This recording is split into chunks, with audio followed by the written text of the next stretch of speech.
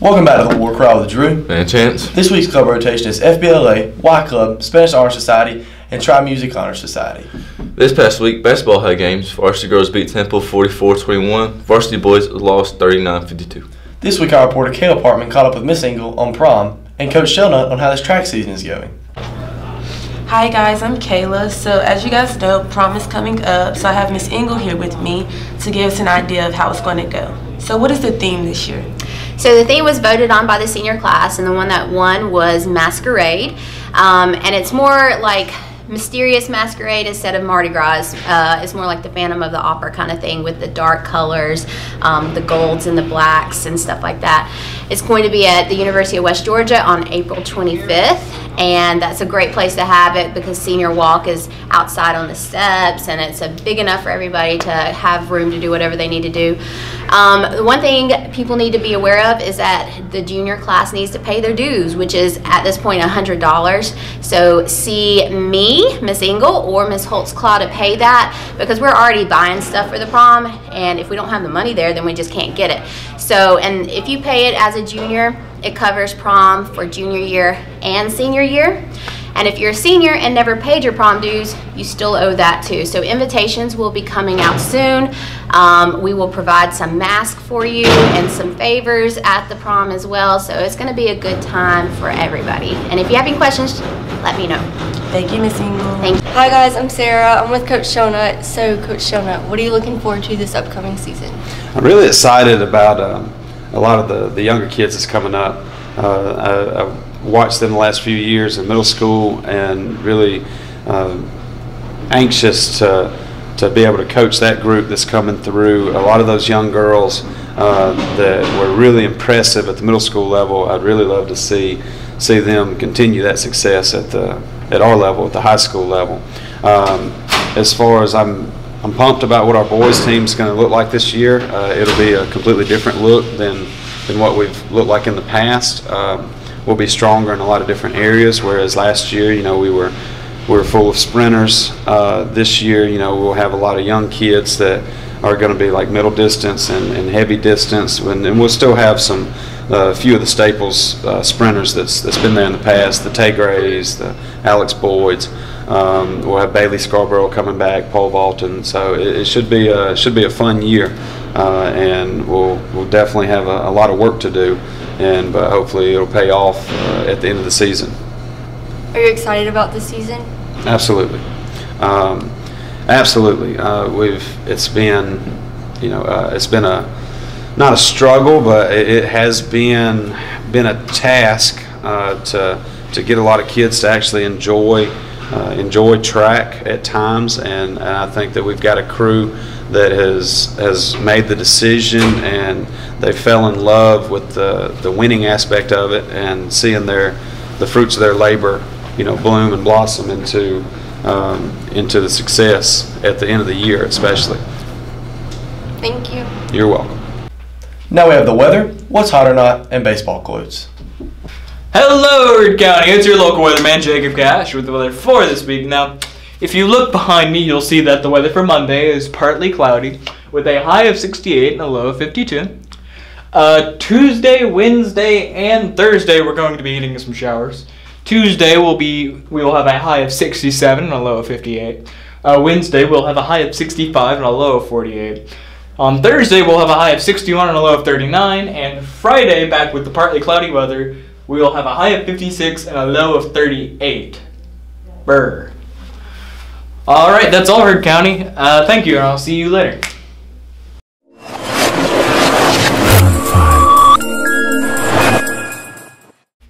How's it going, guys? It's Colby. And Connor. And we're back here with another segment of Hot or Not. To start off this week, we have Bad Boys for Life. And for some reason, it's still #1. Like I told y'all last week, I might go see it, I might rent it, I might watch it on Netflix if it comes out. I just don't understand why it's that good right now. To be honest, it don't even look that alright. It looks pretty good. Not alright. I don't know what I said. What about you, Connell? I think it's a really good movie. Yeah, nobody cares, Connell. I think Bad Boys for Life is a pretty good movie. I went and saw it myself, and I recommend it to anybody that wants to see it. Nobody wants to hear from you, Drew. That's why you're going back down. All right, now we have Song of the Week, which is, as everybody knows, The Box. It's been #1 for 4 weeks running now. It's kind of getting boring. Told you my spiel last week. It's been 7 weeks in the top 100. What about you, Connell? I think it's a good song. I like the box. Of course you do, Drew. Final hot of this week, we have NBA players changing their numbers from 8 or 24 to a different number to honor the late, great Kobe Bryant. It's such a nice thing they can do. They're being respectful to him. I just think it's an overall good thing what the NBA is doing for him. How about you, Connell? Really respectful. Great thing that they're doing for him and his family. All right. Thanks, Connell. That was really heartwarming. Now, before we start off the hots, we're going to honor the late, great Kobe Bryant and do an 8-second moment of silence. All right.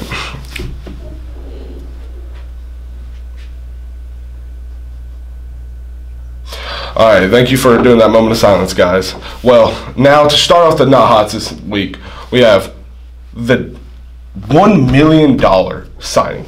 $1 million bet, I should say, of the 49ers going to the Super Bowl. It's like, I don't understand. Why would you put $1 million on a team that's not even going to win? Like, the Chiefs are going to win. Like, honestly, have they not seen who Patty Mahomes is? Patty Mahomes is a GOAT. He is the GOAT right now. I don't understand. What about you, Kyle? They also have Jimmy G, which is a really good quarterback. I think he'll want to take it home. Jimmy G's trash. Go Patrick Mahomes. Thank you, Drew. All right, guys. Now for the final hot this week, we have Elfrid Payton shoving Jay Crowder in a basketball game. This was probably the most tragic thing I've seen. All right, let me give you a little scoop of it. 48 seconds to go.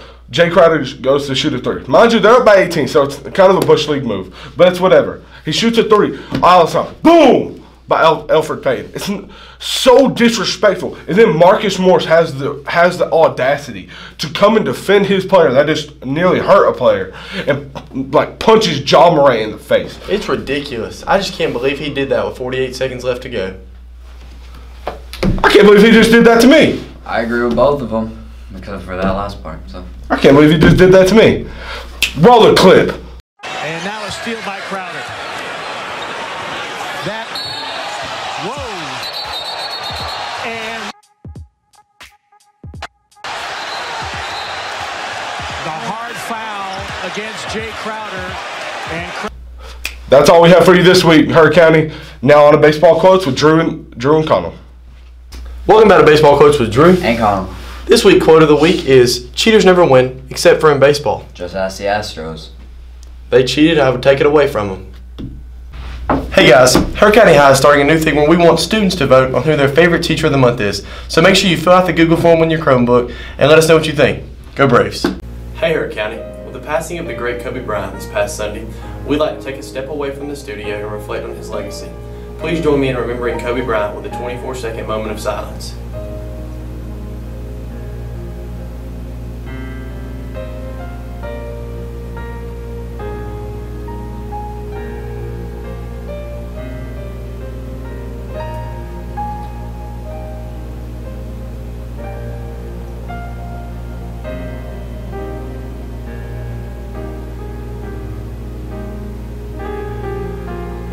Thank you. Now here are some thoughts from our faculty on his passing. Hey guys, I'm here with Coach Laster. Coach Laster, what are your thoughts about the passing of Kobe Bryant? Whenever I first heard about it, I mean, of course, instant sadness and like disbelief that somebody that iconic could actually pass away at such a young age. But as I thought about it more, I was thinking about, you know, he was the ultimate competitor. And that, you know, anybody that's doing anything could learn from him. That even though he did have a great deal of talent to start with, he worked on his craft tirelessly and made himself into one of the best of all time. You know, he was drafted where he, you know, right into the league as an 18-year-old kid, and then turned into such an icon. But it was mostly about his work ethic, and you know, he was such a competitor. And if you talk to anybody or hear anything on the news or anything like that, that's what they're going to talk about the most. It's his competitive spirit, and that's something that all of us could learn from, and you know, he'll be sorely missed. Thank you. I'm here with Coach Brown. Coach Brown, what are your thoughts about the passing of Kobe Bryant? It was tough yesterday. I mean, seeing it come out. just the magnitude that he brought to the sports world. I think in my lifetime, he was one of the first, you know, when he passed and it came out, it was one of those like shock, and you just kind of sat there and didn't say a whole lot, you know. What he brought to the NBA, but what he brought as a competitor and a person, like you could tell, I don't know if there was a bigger competitor to ever play in the NBA. You could tell he worked his tail off. He was the first one in the gym. He was always the last one to go.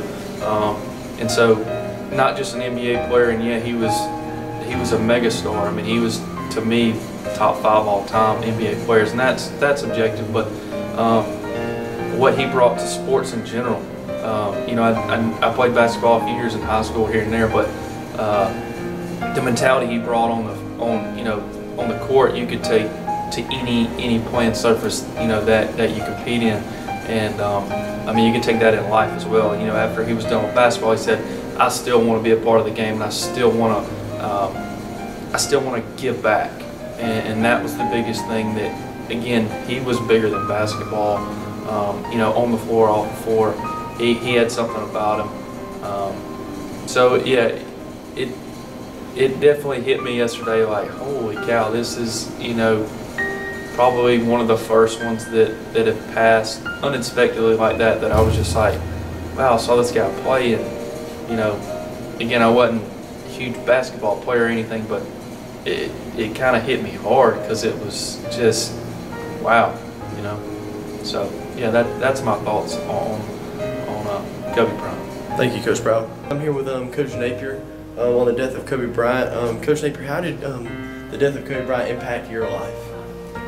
Growing up, I was not a Lakers fan. I was always a LeBron fan, so you wanted to like not pull for him, but the way that he played the game, he was so competitive. He wanted the ball. Like, you could see how he impacted everybody's game. It could be kids that don't even play sports. Every time they shoot at the trash can, they'll be the ones yelling Kobe. There's a reason for that. Hearing the news yesterday didn't seem real at first. Like, I thought it was one of those fake trends, and then you see, like, it's all over all social media. ESPN reports it, and then later you figure out his daughter was with him. It's hard to imagine what was going through his head once he knew that control was lost and there was nothing he could do to help his daughter. And then you see on social media the outpouring of love between news stations, comedy shows, artists, everybody, like, universally shouting out to Kobe. His family sending out prayers. So you can see that his impact was bigger than basketball. It was in, like I said, movies, it was in music, it was in high schools today. Like, we're talking about it here in Franklin, Georgia, and about as far away from Los Angeles, California as you can be. So just notifying how big his impact was beyond the game, and even since he's quit playing, and just kind of keeping his family in mind during all this time, because he still has 3 daughters and a wife that are being left behind. So just keeping prayers for them too. Thank you, Coach Napier. As I'm here with Coach Smith. Coach Smith, what are your thoughts about the passing of Kobe Bryant? Obviously it's sad.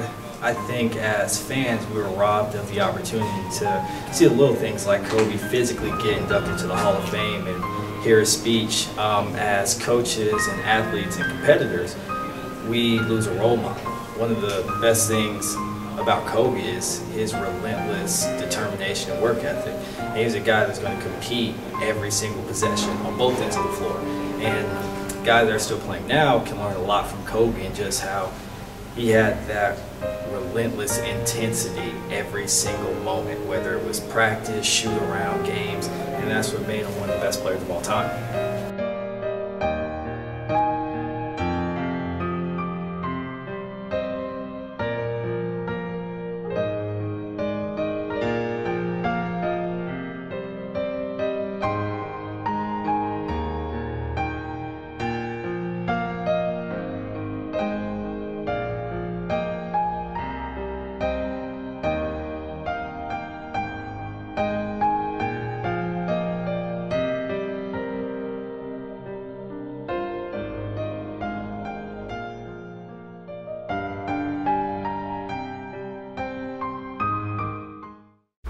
Basketball has games this week. There's a region tournament Monday through Saturday, so make sure you get out and support your Braves. This will wrap up the basketball season. Good luck, Braves. That's all for this week, Brave Nation. Remember to tune to your daily morning announcements. Everyone have a great week. Go Braves.